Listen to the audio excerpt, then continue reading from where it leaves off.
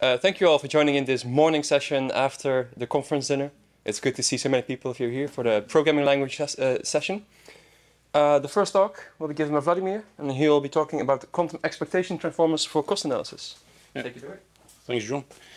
Yeah, so this is joint work with Martin Avanzini, Georg Moser, Romain Péchoux, and Simon Perdrix.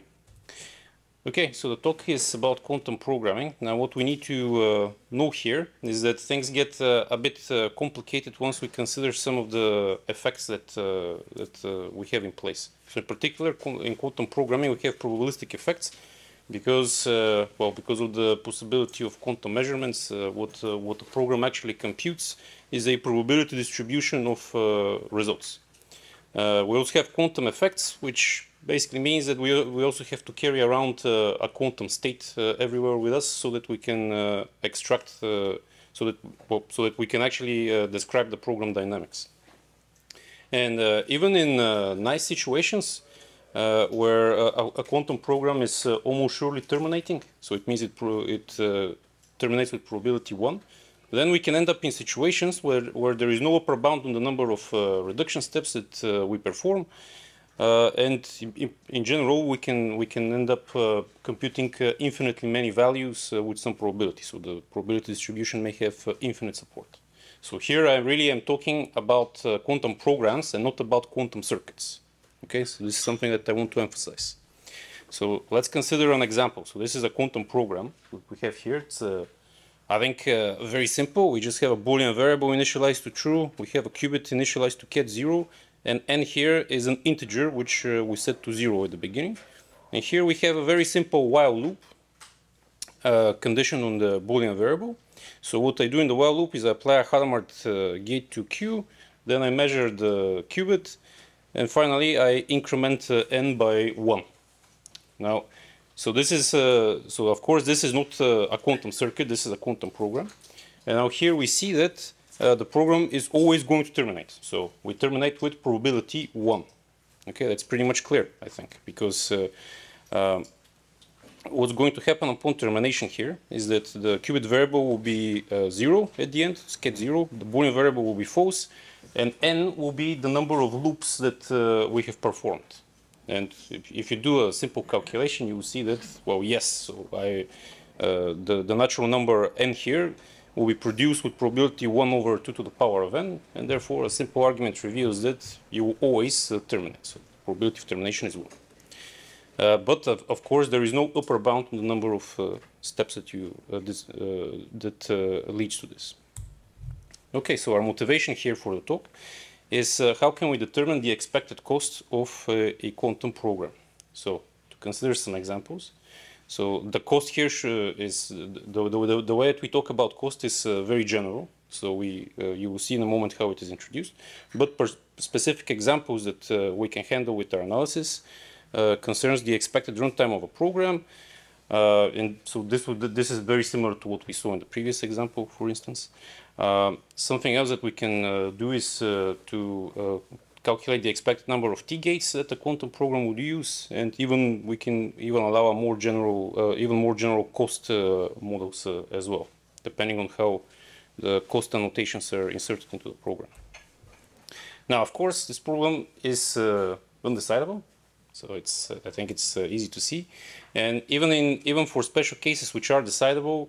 Well, they're intractable because you have to, in general, to extract the necessary probability information that you need in order to determine the expected runtime, the expected cost. You have to know what the quantum state is. But of course, we're not scared, and where's the fun in solving a decidable problem anyway? So let's see what we can say here. So there's many special cases where we can say interesting things. So what we're going to do here is static analysis. And our motivation is what I just said. So how do we determine the expected cost of a quantum program? So the approach that, an initial approach that we may follow is the following. So we are going to describe formally a syntax for a simple mixed classical quantum language. We describe its operational semantics as well. So this is something that can be achieved. But then two problems arise. The operational semantics is difficult to reason about, it's difficult to talk about. And because of the presence of both probabilistic effects and quantum effects, in order to determine the expected run cost, we have to consider the asymptotic behavior of the reduction. Okay, so you have to explain what happens at the end of upon program termination. And since we just saw that you can that the operational semantics induces infinite probability distributions with probability distributions with countably infinite support, you end up having to talk about infinite sequences here, and you have to talk about infinite limits and so on. And this is a problem. So what we're going to do instead is that we're going to describe a denotational and a mathematical approach to this problem. So we're going to describe mathematical semantics, which is sound and adequate with respect to the operational one. And then we will explain how we can avoid computing the limits by introducing suitable approximations on the program from above. So we're going to explain how this can be achieved. Okay, so here we start with the syntax of our language. So overall, it is very simple. So here we have arithmetic expressions. We have which are so here x just ranges over arithmetic variables, n is an integer. We have subtraction, addition, and multiplication. Then we also have Boolean expressions with the usual Boolean connectives, the usual constants, and well, usual introduction rules from the arithmetic expressions. For the program statements, we have skip, which is the program which doesn't do anything. We have next variable assignment, application of a unitary operator u, where u is understood to range over some pre-specified set of unitary operations. Q here is a set of, it is a sequence of qubit variables on which the unitary is applied. We support measurements where the measurement outcome is stored in a classical variable for potential reuse, like as many times as we wish. Now, finally, this is the key addition here, which is the consume statement, which we use in order to in order to model the cost. So here, A here is an arithmetic expression, so you can say things like consume 1, and this would amount to, let's say, consuming 1 unit of resource.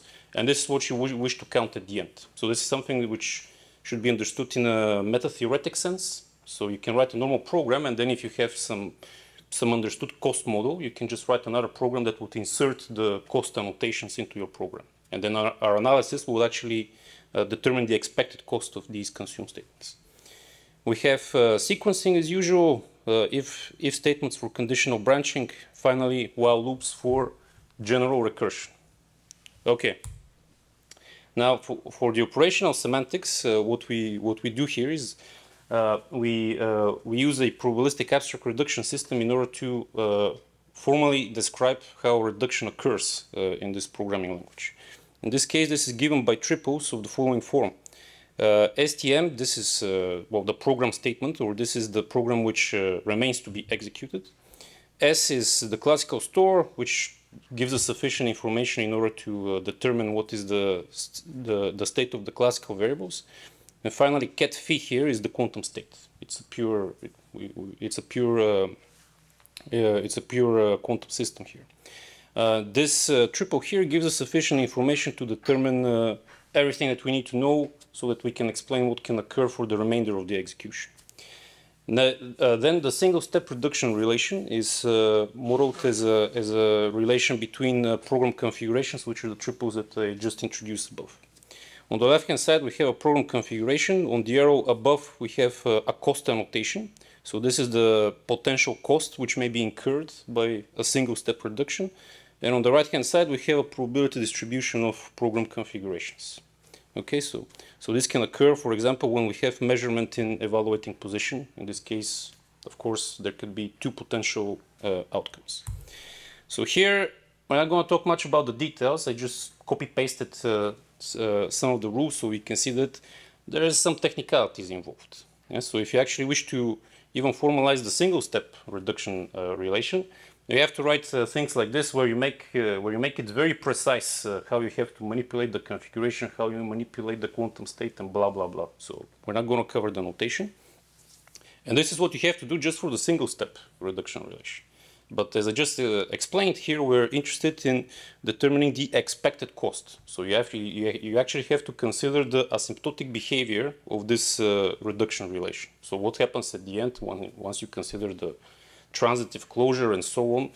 And here, because we have so many effects in place, we have probabilistic effects, we have quantum effects, we have recursion, and on top of this, we also have cost. You have 4 different computational effects that have been slapped on a essentially pure system. And because of this, it becomes kind of complicated. So to even define what the expected cost is here at the bottom. So this is either a non-negative real number or positive infinity, which can happen, for example, when we have divergence. This actually requires some effort to even define. But this can be achieved, and I spare you the details. But just by considering the operational semantics and talking about some limits and so on, we can determine what is the expected cost of the program. So let's consider a concrete example so you see what goes on. So here we have a very simple program where on the first line Q, this notation here indicates that Q is an arbitrary variable. So we don't know, so it's a qubit and we do not know what is the state of the qubit. X is a Boolean variable initialized to true. Then we perform a while loop where X is the guard. So we enter the while loop, then here we perform a Hadamard gate on the only qubit variable we have. We measure it, and then we consume 1 unit of resources. So in this case, the expected cost in this case is just going to be the expected number of while loops that the program is going to perform. All right, so in this case, the cost is very simple. But in general, we can have more complicated costs. So here, what is the expected number of while loops that we will perform? So first, again, this is not a bad case because the program will always terminate. So again, a simple argument reveals that this will be the case. And now we can observe that if the initial state of the qubit is plus, then okay, then we know exactly what's going to happen. Then you perform exactly 1 iteration and you just quit. So this is easy to see. In all other cases, what you're going to do is you're going to perform a biased coin toss on the first iteration, and then subsequently you start doing fair coin tosses. So here we're using quantum resources in a very simple way. Okay, and well, we see that depending on what is the initial state of the qubit. So in this case, let's say this is the state. So this alpha and beta, of course, satisfy the usual normalization condition. Then it follows that the expected number of while loops will be this number here. So in particular, we see that the highest possible expectation is when the state is in the minus state, and then the expected number of while loops will be 3. But of course, this is just the expectation. So this is, what will happen once you consider all possible reduction paths, and then you normalize with respect to the associated probabilities. Okay, but now we see that it's kind of complicated to talk about this. So we wish to stop talking about the operational semantics, and we wish to do something which we consider to be more manageable. So what we're going to do is we're going to adopt a mathematical and also a denotational approach to this problem. So now, what do we know from denotational semantics? Let's say you're a little computer scientist, you've never done a denotational semantics for a quantum programming language. This is your first time. What are you going to do? Well, probably the first thing you do is read some papers, but even if you don't, there are some things that you would expect. So what you want to do here is to first come up with a suitable semantic domain. So now to keep things simple, let's say that we don't have any consume statements because this is a computational effect that makes things hard for us. So let's say there is no consume statements, and to make it even simpler, let's say we only have quantum information. We drop the classical variables and so on. In that case, a suitable semantic domain is to just take the subdensity matrices. So you take the space of density matrices over some understood Hilbert space that describes the potential states of your quantum variables. And by subdensity matrix, I mean a density matrix, except that the trace can be at most 1. Okay? In this case, you have the structure of a CPO, which is a complete partial order, and you also have a convex structure, which means that you can take convex sums of density matrices. Overall, of course, you have some additional structure, but this suffices for you to perform a nice interpretation, which takes the following form. The semantic function is written in this notation as usual. In this case, you take it takes a pair, which is a program and a state. by state here, I mean a mixed classical quantum state. Okay, so in particular, it will be essentially you can view it as a density matrix parameterized by some additional function from a classical space into the space of density matrices. Into a suitable Hilbert space, because here we talk about the just the variables. So yes, it will be into a Hilbert space. And then the semantic domain. Okay, this is. So here you have to be careful if you introduce classical variables, but with the quantum ones, you just take sub-density matrices. And then what you can do is that you can have, if you define your semantics carefully, then you will be able to prove that this equation here holds. But now the key point is that you do not want this equation here to be the definition. Because if you do it like this, then here, this reduction relation comes from the operational semantics. And it means that you would define your semantic interpretation in terms of the operational semantics, which is what we want to avoid, because the operational semantics is very complicated and you have to talk about limits and so on. So instead, you just define it by induction on the structure of your program. And then if you start doing some work and you prove some theorems and so on, at the end, you will be able to prove that the semantic interpretation of your program, together with the initial state in which your variables are, is equal to the potentially infinite convex sum of the final states that your program can reduce to. Where, of course, they're, well, here the probability coefficients are determined by the overall reduction probability from the operational semantics. Okay, and here we will also say that this is the expected value of the interpretation function on the program STM when evaluated at the initial state sigma, which describes the initial state of all the variables. Okay, so you do some work, you can prove this. Now, in order to prepare for the more sophisticated interpretation that we need in order to interpret the remaining computational effect, now we can observe that by currying the semantic function, we can see this as a function from programs to the function space from states into our semantic domain. The semantic domain S, for now we can keep it abstract. I do it on purpose. At the end, we'll see what is a suitable one. Okay, what do we do with the cost? Okay, it's the final computational effect that we have not explained how to handle.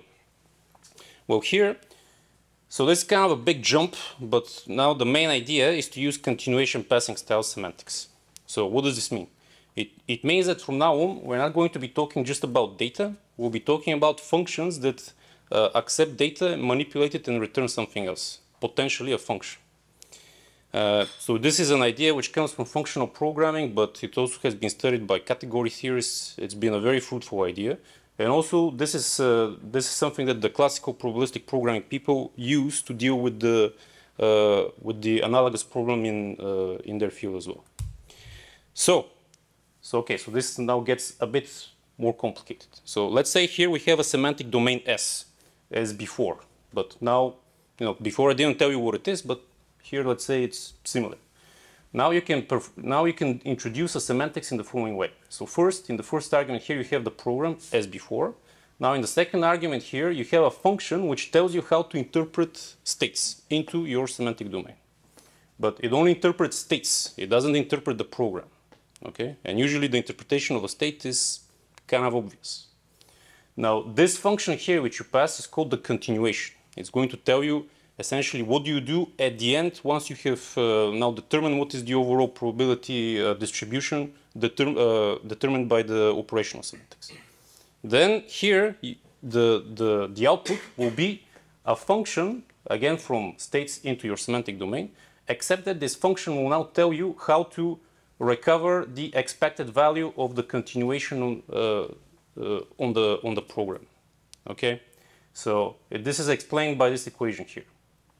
So in particular, this is what we want. So this is not how we define it, but since, well, it's not our first time at the rodeo, yeah, we've done semantics before. We can, by doing some nice things, we can ensure that this equation holds and we can prove it. Okay, so what's going on here is that, again, you're going to prove that your semantic interpretation, again, has the similar form. So it is an infinite, potentially infinite convex sum of whatever is the interpretation of the final states determined by the continuation, where here, again, the probability coefficients are determined by the overall reduction probability from the operational semantics. And now here, to determine this here, there is another infinity in general, because I already explained that this requires an infinite computation as well. Okay, but now what we have done is nice, because we have now generalized the previous semantics. Why? Because here you can observe that if you take the continuation f to be your semantic function from before, then you get exactly the same thing. Okay, so as a special case, you can recover the usual denotational semantics. But now what we have gained is a little bit more generality, because we have more choice for what the continuation f will be, and also for the choice of our semantic domain as well. Okay, so the overall semantic solution is now recovered in the following way. So for the semantic domain, we're just going to choose the non-negative real numbers together with the freely added top element, which we call positive infinity. But the overall structure is the same as what we had on the previous slide. But now what we're going to do here is that we're going to introduce the expected cost in our semantics as well. So our intention now is to define the semantics in such a way such that the semantic interpretation is now equal to the sum of the expected value. This is what we had before from the denotational semantics and also from the previous semantics on the previous slide, except that now we also take into account the expected cost of the program. And now observe that if, as a special case, you set the continuation to be the function that sets everything to 0, well, then you get rid of the interpretation of the final states, since you don't care, and then you get exactly the expected cost. And this makes sense because the expected cost has already been incurred, and the continuation is essentially irrelevant. Okay, now the question is, of course, can we do this? So, I mean, this is just our intention here, but can we achieve it? Well, yeah, because otherwise, I mean, I don't have much time to waste here, so yeah, we can. Okay, and now here again, I copy-pasted the definition. We're not going to cover it, but the main idea is that in your semantic, so here in your semantics, what you're doing is in the first argument, you have, it's defined by induction on the structure of your program. The second argument is always f. This is just the continuation, which on purpose is treated abstractly, it's not specified. And then on the right-hand side, you return a modified function. Okay, so what you're doing here is you're playing around with functions. You take a function as an input, you return a function as an output. But of course, you have to be careful how you manipulate it, but we do it. And then, so this is a purely denotational, purely mathematical definition, completely independent of the operational semantics, which we wanted to achieve. And then if you spend some time proving things on several pages, blah, blah, blah, you can prove this theorem here, which tells you that our intention on the previous slide is can indeed be satisfied. So as a special case, we can recover the expected cost. And now you should recall that the expected cost, this is defined purely operationally, where here we do talk about limits and infinite. Here we do talk about infinite limits, which are induced by the operational semantics. Whereas on the left-hand side we have our mathematical semantics. So as I mentioned at the beginning, this is undecidable. So in order to determine this, of course, you grab a pen and paper. You can prove that this is true, but you cannot write a program that will compute either two of these values in general. So the problem is undecidable. It cannot be achieved by an algorithm. And the reason here is that technically here in the least fixed point, we also perform an infinite computation as well. This is the least fixed point of an infinite sequence here. But what is the advantage of our approach? So as I mentioned, well, here you can in principle avoid infinite computation. You can avoid talking about infinite limits if you are willing to accept approximating the expected cost from above. So that is, instead of computing the least upper bound here, sorry, the least upper bound is basically given here in the while loop. You can just compute an upper bound, and then you can say that the expected cost of your program is basically a little bit, so it's below an upper bound, so it's not going to be as precise as perfectly possible. But then if you're willing to accept this compromise, this is something that you can in principle compute. Why? Because here, the advantages of our semantic solution is that it's easier to talk about, it's easier to reason about, it's compositional, And due to this observation here about least upper bounds, you can actually avoid computing this infinite limit, which is inherent in the definition of this statement here, provided that the conditions on the left-hand side are satisfied. But the conditions on the left-hand side, you should observe, now do not depend on a while loop anymore, and therefore you can avoid talking about infinities. You can avoid talking about infinite sequences. Okay, so if you're willing to accept an approximation, then this is good. And actually, this is what can serve as a foundation for future static analysis tools. This is, for example, what the probabilistic programming people and the people who are doing expected cost analysis for classical probabilistic programs are doing. And this can be automated in a certain sense, where the hard part is to actually guess the upper invariant G here. So this function G, you have to either guess or synthesize in a smart way, but they have figured out some nice methods for doing this, and they're able to handle some special cases. So of course you cannot handle... Yeah. So that's my final slide, yeah. So we're going to present this at Hicks in early August, where we have 12 minutes, and I'm already talking 25, so this will be hard. Yeah, so in the paper we have more examples which are non-trivial, such as quantum random walks, repeat until success algorithms. So here I only presented some, very simple examples, but there we have more sophisticated ones. In particular, the random walk is difficult to analyze. And yeah, to summarize, to compute the expected resource usage of a quantum program, this is an undecidable problem. However, special cases can be handled, and I think I outlined how it can be achieved. And yeah, so the semantic solution, the one based on a denotational semantics and a mathematical semantics, has several important advantages over the operational ones, which can serve as a foundation for static analysis and automation. So thank you for your attention.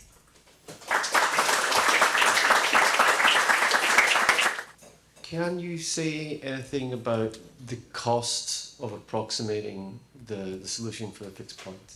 In terms of, I mean, the overall complexity and so on? Yeah, if I want to get epsilon close to the real thing, can I say anything about how much that's going to...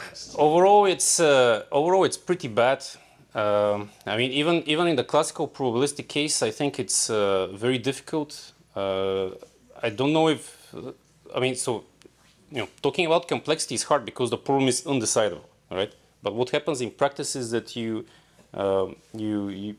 still have to, well, okay. What the classical probabilistic people are doing is that they use some symbolic methods in order to model the problem, and then they use some external tools. I think there were SNT solvers and so on that are able to help them deal with. Well, they're able to help them deal with finding solutions for the G here. Now, even there, it is hard because the more variables you have, I mean, the harder it becomes. And in the quantum case, you end up with way more variables. So here you would be able to handle even smaller programs if you wish to automate this. So overall, I can say that you'll be able to handle simple recursive patterns with not that many variables. We can maybe set up while we do one more quick question. Do you foresee any difference in finding the G, the G in your condition that you need to exhibit compared to the classical probabilistic setting? Like, is it the same technique? So basically, what they do there is that they have analyzed a lot of interesting recursive patterns, and they have like a predetermined set of G's. Okay, so the G's, the functions that they have there, they have some specific shape usually, which is kind of simple, and then they just like tweak some of the. They basically search for some of the parameters of these functions.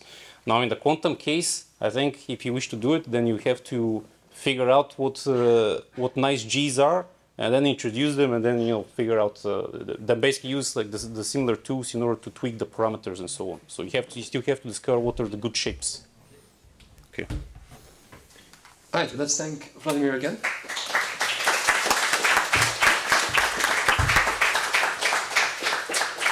Right, so our next speaker is Voichick. Am I pronouncing that? Yep. Right, okay. He will be talking about Qunity, a new programming languages. Qunity, yes. Qunity. Okay. Qunity. He'll talk about Qunity. Okay. All right. Yeah, so this is a unified language for quantum and classical computing. I'm going to start off with a simple example that you're probably familiar with, Deutsch's algorithm. And this is a problem, it's an oracle problem. It uses a reversible subroutine for a classical function. This is kind of an assumption of Deutsch's algorithm that this reversible subroutine can be constructed. And if you look at the implementation of Deutsch's algorithm on the left, the circuit, it looks a little bit different than, I guess, potentially the most convenient way to analyze the algorithm on the right, which involves this conditional phase flip. And so one of our goals is to bridge this gap between implementation and analysis. So at the bottom is Deutsch's algorithm written in Qunity.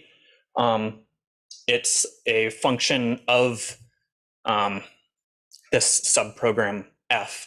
And the idea is that it uses this coherent control, this control operator. So it's saying controlled on the value of f of x, it either outputs x or x modified by a global phase.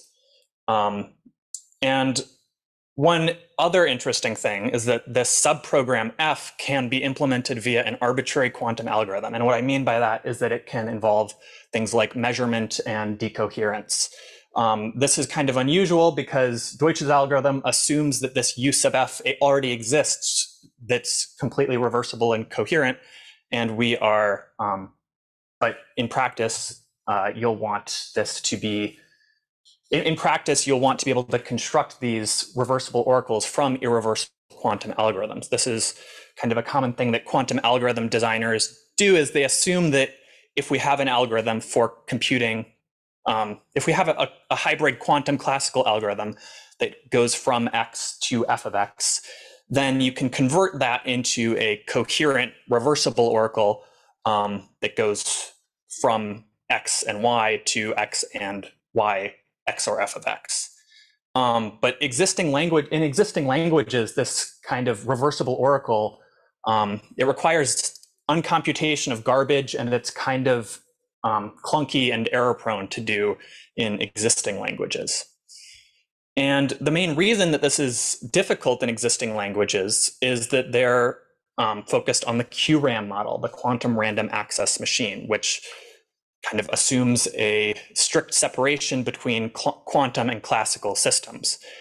So each system has its own data types, and you have to have kind of explicit communication between the two with like a measurement operator or something. In our view, we're treating quantum computing as a generalization of classical computing with a unified type system and implicit interoperability between the two. And so the rest of this talk, I'll go through Qunity's design principles. I would summarize it by these four: generalization of classical constructs, expressiveness, compositionality, and realizability. So generalization of classical constructs.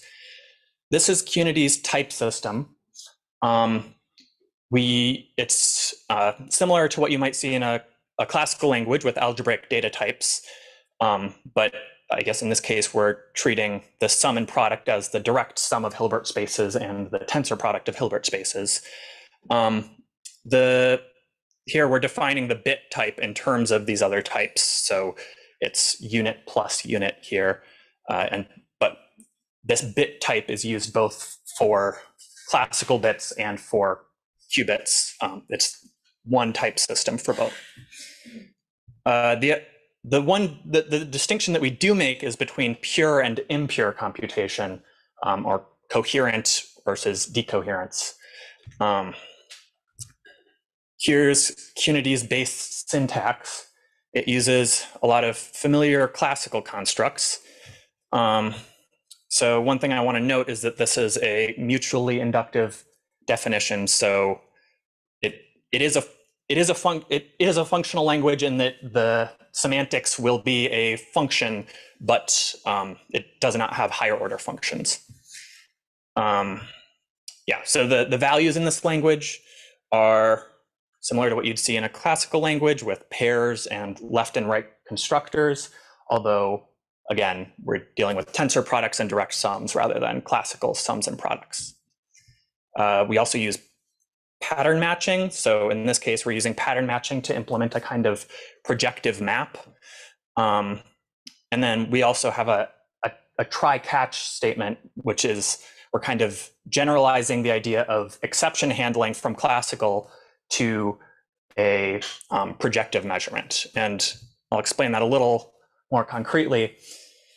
Here's an example program where we define the 0 and 1 bits in terms of left and right. We can define this proj0 operator, which is the projector onto the 0 qubit, and it's lambda 0 arrow 0.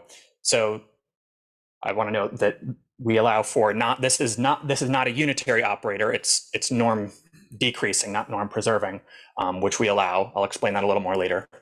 But this proj0 has this semantics, and if we wrap it in a try-catch block, then we're essentially trying to project onto the 0 space and catching by returning 1 instead. And so the semantics is a projective measurement in the standard basis. The control expression uses some pattern matching to enable quantum control. So here's a simple example of a CNOT gate. Here we're implementing the NOT gate in terms of this U3 parameterization. And then the CNOT gate is a matter of controlling on X and outputting either Y or not Y, depending on depending on what X is. But this is not a measuring operation. This is coherent control. So next, talk a little bit about expressiveness. A lot of Qunity's expressiveness comes from its use of algebraic data types. So this is an example that we talked about in our paper from, it's a quantum walk algorithm that is nice. It's a nice example because it's implemented in Quipper, but it requires coherently manipulating these tree vertex indices. And so what and I guess you need superpositions of these tree vertex indices. So if we have this big tree, you need to figure out some bit string in the Quipper implementation of this algorithm, you need to figure out some bit string representation for each of these tree vertices, and then figure out how to coherently do these operations that you need to do on these tree vertex indices, because Quipper does not have algebraic data types. But these tree vertex indices are much more conveniently represented as a variable length list of bits. So in this case, I'm using the list of directions taken from the root of the tree, with 0 being left and 1 being right. But to do this, you need to be able to represent a superposition of two lists of different lengths of qubits. And this is something that you can't really do without algebraic data types. But in our language, you can define this vertex type as a direct sum, and it's convenient to have these variable length lists.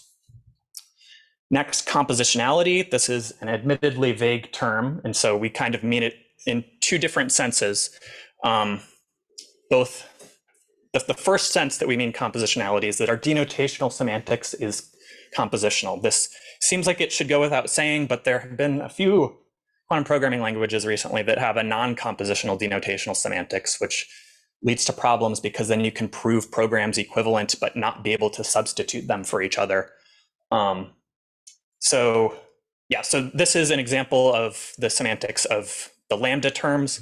And so we have this this is the T pure abs typing rule for these lambda terms.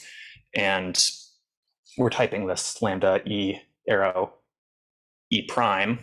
And so it's the semantics of this lambda is constructed from the semantics of the subterms. So the semantics of E and the semantics of E prime. And so by composing them with a little adjoint, it's kind of straightforward to go from the T input type to this intermediate context gamma to the output T prime type. Now, one thing that's the other sense of compositionality is that we can, Qunity allows programs to be composed in useful ways. And in particular, we can construct pure operators from mixed superoperators. So if we suppose that you can implement this probabilistic impure program that goes from a trit to a bit, you can use this program as a condition for coherently flipping a bit. So this is a lot like the C0 example, controlled on f of x, outputting either y or not y. Now, but this is a little bit weird because if it's probabilistic, it's kind of ill-defined in general how to do this uncomputation of garbage. And so we have to define it precisely. So here's an example where if that original program F is described by, this is a classical stochastic transition matrix, so this is not anything quantum. And so here the 2/3 means that given the trit input C, it'll output the bit with the bit 0 with probability 2/3. Then the coherently conditional bit flip is described by this norm decreasing operator, and the 2/3 becomes this amplitude in this matrix. So we're doing something weird, converting from probabilities directly to amplitudes. And what that means is that you end up with a norm decreasing operator as the probability of error. And this error is already you can already handle it with the try-catch operator and stuff like that. Yeah, and so this is norm decreasing because this column is not norm 1. Next, realizability. So in our paper, we talk about the syntax, type system, denotational semantics, and a compilation strategy. The version that's on arXiv now doesn't have the full compiler. We plan to post a new version in about a week or so, which will have the full compiler. But the basic idea is that our semantics are in terms of these norm decreasing operators that have a different input and output space. And we compile that into a qubit-based unitary by adding these additional prep wires and flag wires. The prep wires are ones that are initialized to 0, and the flag wires are ones that are 0 unless there's an error. They kind of are an indicator of whether there was error and thus norm decrease. So yeah, in summary, 4 principles: generalization of classical computing, expressivity, and realizability. And so if you want, there's going to be the version on arXiv has a lot of conjectures. There's going to be a more complete version soon. Thank you.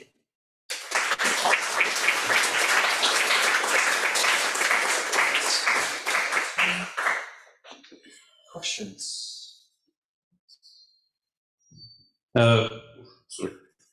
What is the elimination rule for pair types? Maybe I didn't see it in your syntax. That's my first question. And the second one, so for the last construct there, where you're, can you show the matrix again? Yeah, so how do you do this in the operational semantics? Is it the same or?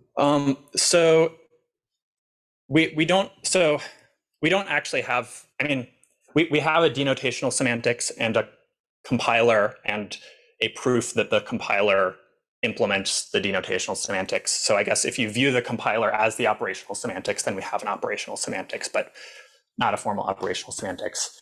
I guess to answer your question, the way that we do this is through kind of standard uncomputation of garbage. There are languages like Silk that kind of have this safe automatic uncomputation built in.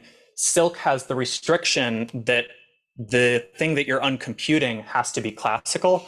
And so we allow for it to not be classical, but as a result, we end up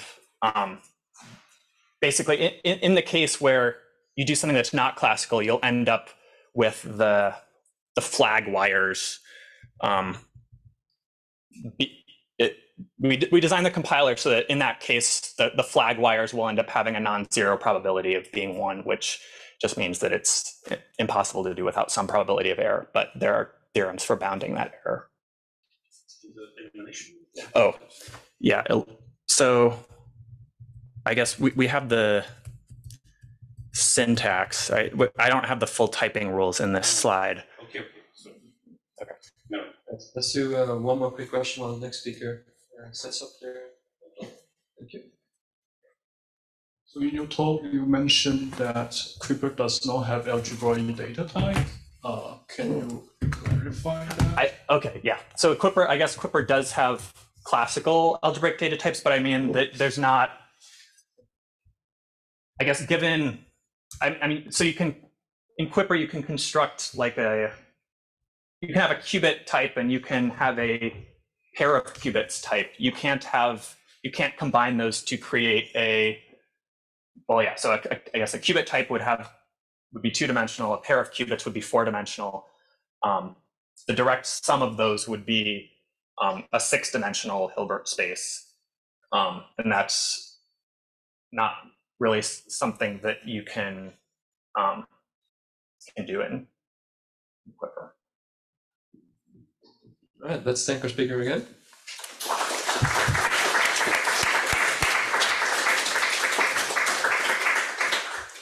Then for the final talk in the session, we have Tobias Stollenwerk, who will be talking about diagrammatic analysis for parameterized quantum circuits. Thank you. Yeah, my name is Tobias Stollenwerk, and I'm leading a quantum computing or quantum algorithm group at the German Aerospace Center in Cologne. But soon the group will move to the Jülich Research Center, which is also close by. The work has been done in collaboration with Stuart Hadfield from the NASA Quantum Artificial Intelligence Laboratory. And the motivation for our work was that we wanted to apply the ZX calculus for parameterized quantum circuits, or more specific to variational quantum circuits, or even more specific to QAOA. So in parameterized quantum circuits, this is a very active research area with many open problems. We already heard something about that in the session 1, the parallel session 1. So for example, the performance of a given ansatz or a given problem instance is unclear. It's unclear how to find good parameters for your variational ansatz, and the choice of the ansatz is also not clear if you have a given problem. The applications vary from combinatorial optimization to machine learning or quantum chemistry, among other things. And our focus was that we wanted to look at expectation values for parameterized quantum circuits. For example, for a QAOA algorithm that you can see here, the gammas and the betas are the parameters. So you get a parameterized state, and this is the expectation value for some operator C. And it turns out that in order to calculate these expectation values as an analytical formula of these parameters, we needed to extend the standard ZX calculus towards linear combination. Of course, this has a lot of relation to the talks in the session that I mentioned before. So what we did is shown here. So here you can see a linear combination of diagrams. So these boxes are placeholders for ZX diagrams with M inputs and N outputs. And the small a and small b are complex scalar factors. And here you just have 2 summands. The diagram for the linear combination now looks like this. So each summand is written in these bubbles, and the scalar factor is written on a line. And then you have these strange new symbols, which always come in pairs. So you branch off, so to say, and then you combine it here. So you always have 2 of these summation symbols. And it turns out that we need two rules to incorporate these new diagrams into the ZX calculus. The first one is the diagram pull rule. So here you can see again these boxes. They are placeholders for ZX diagrams. And one of the diagram is now a linear combination diagram with two bubbles. And what we can do then is actually pull in and pull out the surrounding diagrams, as you can see here. So now everything is pulled in on the right-hand side. And the other rule we needed is the product or composition rule for the linear combination diagram. So here you have a composition of two of these linear combination diagrams with two summands each. So you end up with a linear combination diagram with 4 summands. So let's look at how this looks in practice. So this is an example, a single qubit rotation. So here you just have e to the I gamma z. And you can write that as a linear combination of cosine times the identity plus a sine times a z term. And of course, you can also write that as a ZX Z spider. Here we subscribe to the white and gray notation. So this is a Z spider here. And you can write this as a linear combination diagram where the first summand is in the top bubble. So this is just the identity. And the second one is in the bottom bubble where you have just this pi Z spider and the coefficients are now on the line. You can do the same for the X rotation, which looks like that. Or and this will become important. For example, you have a 2-qubit rotation. So you have these typical phase gadgets that you get in these parameterized quantum circuits, for example, in QAOA. They look like this in standard ZX calculus, but you can write them as a linear combination diagram in terms of these elementary Pauli operations like this. So you have in the top bubble, you have 2 identities, and here you have 2 z terms. So I'd like to demonstrate how this works on a very simple example. So here we look at the QAOA algorithm. So that's an algorithm for finding, for example, the maximum cut of this graph. So we have just 4 vertices, and we want to find the maximum cut. So we can write down a cost Hamiltonian, which we seek to minimize in order to find the maximum cut. And here you have these ZZ terms whenever you have an edge in this graph. And now the QAA works as follows. You start with an initial state, and then you have these layers, which there are 2 types. The first one is coming from the cost Hamiltonian, and the second one from the it's a so-called mixing Hamiltonian. In our case, these are just X terms, and we also restrict ourselves to only 2 layers here. So our ansatz looks like that. We have now this cost function unitary and the mixing unitary here. And our goal is then to minimize the expectation value, and what we want to do here is write down the expectation value as an analytical formula which depends on these parameters gamma and beta. And you can see here that the expectation value is comprised only of expectation values of these ZZ terms. So let's look at one of these ZZ terms for demonstration purposes. So if you write, for example, Z2, Z3 as a ZX diagram, you get the states and the effects on the left and right hand side. Then you get this term stemming from the cost function. And here you can nicely see that the structure with these phase gadgets here reflects the structure of the original problem graph. And then you also have these mixing Hamiltonians with the X spiders here. Then you have the Z spiders in the middle, the Z2 and Z3, and then you have the conjugated part here. So let's try to contract this diagram now. So first we apply standard ZX rules, and we end up with something like this. So, and at this point, we could not go further and contract it further with the standard ZX. So what we did now is to replace these two X spiders here with linear combination diagrams. So this looks like that. And then we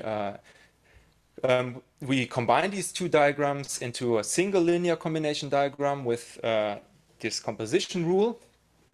And then we have 4 bubbles here. So we have 4 contributions in our linear combination diagram with various factors. And what we then do is then we pull in all the surroundings of this diagram with this diagram pull rule. And we have something like this. So now we have a single linear combination diagram. And in order to go further, we have to look at each of these bubbles individually. Let's just look at this one. So here again, we apply standard ZX rules and end up with phase gadgets that we cannot further contract.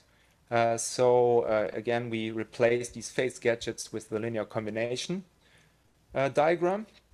And if we do that, it looks more ugly at the beginning, but actually this helps us. So we have now 2 of these linear combination diagrams, and now we can pull in the states and the effects. So we get something like this. And you can now you can see that some of the contributions will vanish. For example, this one will vanish because you have a pi and an empty spider, and also this and this one will vanish. So we will end up with just one contribution, and then you can calculate that further. You have your result. You do the same for all 4 of these terms, and then you get the final result. So let me summarize. So we have extended the ZX calculus towards linear combination diagrams for the analysis of parameterized quantum circuits. Our main application was QAOA and other variational quantum circuits, but mostly for combinatorial optimization.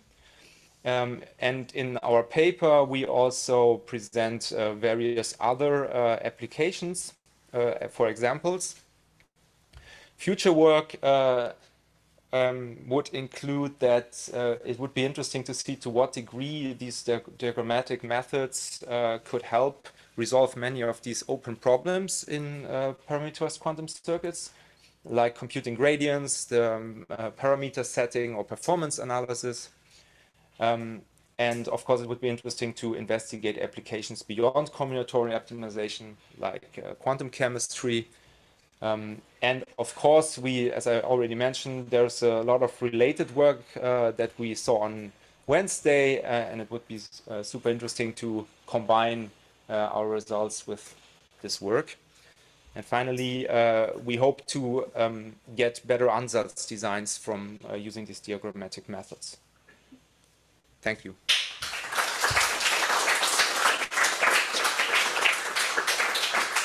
Right, Tobias, thank you very much. We have time for a couple of questions. Okay.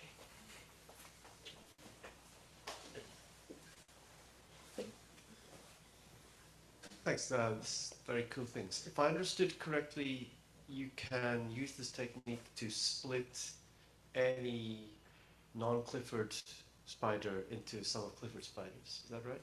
I think so, yes. Okay. And the number of summands in general would be 2 to the number of times you split. Yeah, that's the drawback. Okay. No free lunch. Yeah. Great. Thanks. Yeah.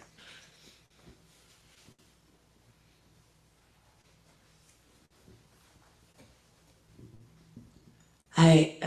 Thank you for your talk. So I was wondering, have you done maybe something similar in trying to investigate the problem of over-parameterization in these like QAOA type of things? Because like you can try and contract them and see if parameters merge together or something like that. I know that people have been doing that. I haven't done that in person, yeah, but of course. Yeah. Paul Elliot, I also have a question. Look at you. Have you thought about the categorical interpretation of these summons or these sum and sort of reverse sum boxes? Or I guess relatedly, how would you implement this in software?